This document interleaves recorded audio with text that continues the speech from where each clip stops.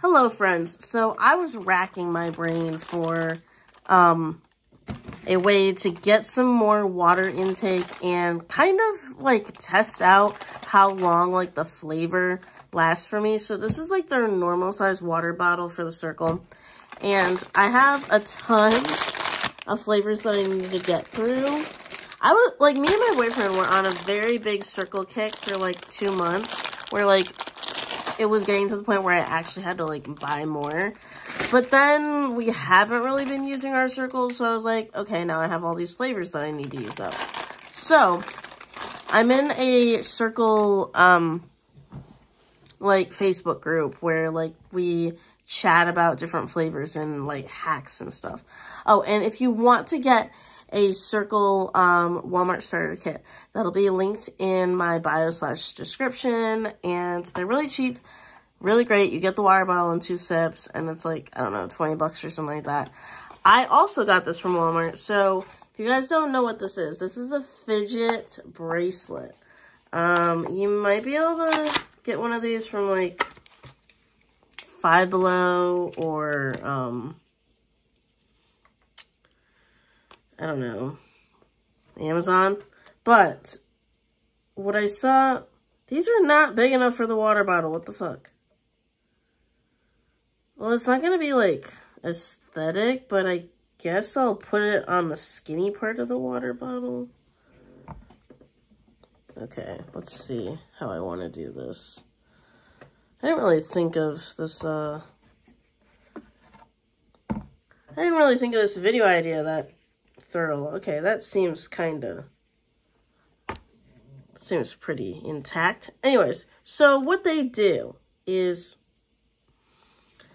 see where these holes are? So you punch like where, you know, you finish your bottle. So let's say I get one.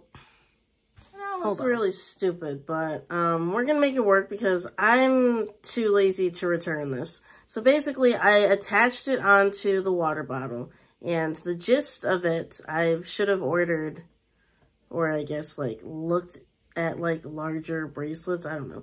So you punch these holes once you're done finishing your water bottle and whatnot. So we're gonna go ahead and test this with one I don't believe I've tasted on camera.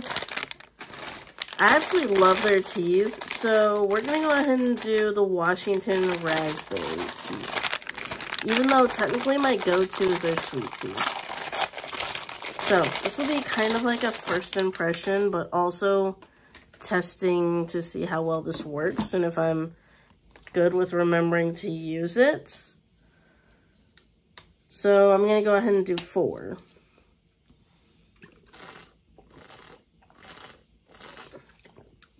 Oh, goodness.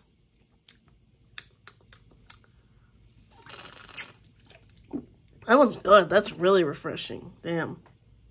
Okay, so, I think I'll finish this video off when the flavor's completely done with this and let you guys know how many of the, like, holes I punched. So after tracking, how much water I was drinking over the past, like, 2 days, my sip just ran out.